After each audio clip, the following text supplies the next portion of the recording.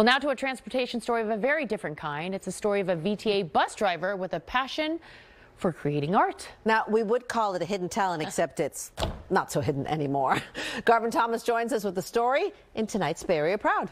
Jessica, Janelle, Danny Quintana is his name. He's been driving a VTA bus for the past 9 years, but as you'll hear, was dreaming about that for much longer. Although it's what he's doing when not in the driver's seat that made us want to meet him. If you ever find yourself hopping on a VTA bus, Route 522 in particular, and discover Danny Quintana behind the wheel, well, here are a few things to know about Danny. First is that he loves driving that bus. Absolutely zero stress while I'm driving that bus. Zero. So it's like a vacation. Like when I'm driving a bus, it's like a vacation. Danny says his bus driving dreams go way back to his childhood. 6 years old. 6 years old. When he was growing up poor in San Francisco, and the bus, well, that was his escape. It was just a way to get away. And talking to the bus drivers, they were always nice. And, you know, you spend hours with them.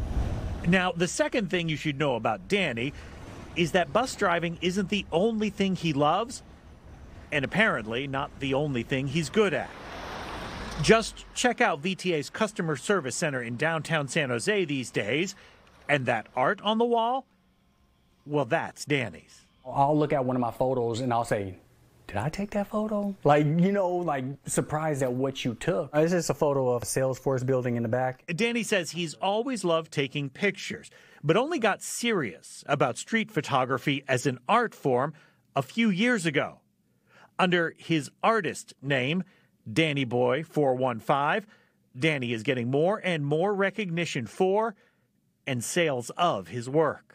It took a life of its own. Like, a lot of my friends were like, dude, do you know what you're doing? I was like, I didn't really know.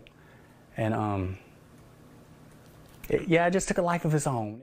The final thing to know about Danny is that you will find a lot of buses in his artwork. So everything here I'm working on. And doing in the process something honestly any of us would be fortunate to accomplish. He loves to combine the things he loves and is doing it to great success. I mean, it's my life. You know, like I grew up on a bus, riding around on a bus. I drive for the bus. Why not? I mean, and they're pretty vehicles, you know. I'll take his word for it that they're pretty vehicles. He certainly seems to think so. Obviously, he has the dream job. He wants to be a bus driver. As far as his dreams in the art world, he says he would love to have an exhibit in New York City one day. That would really show to him that he's made it. He's certainly pretty spectacular. Yeah, he certainly has the talent for it. Okay, thanks so much, Garvin.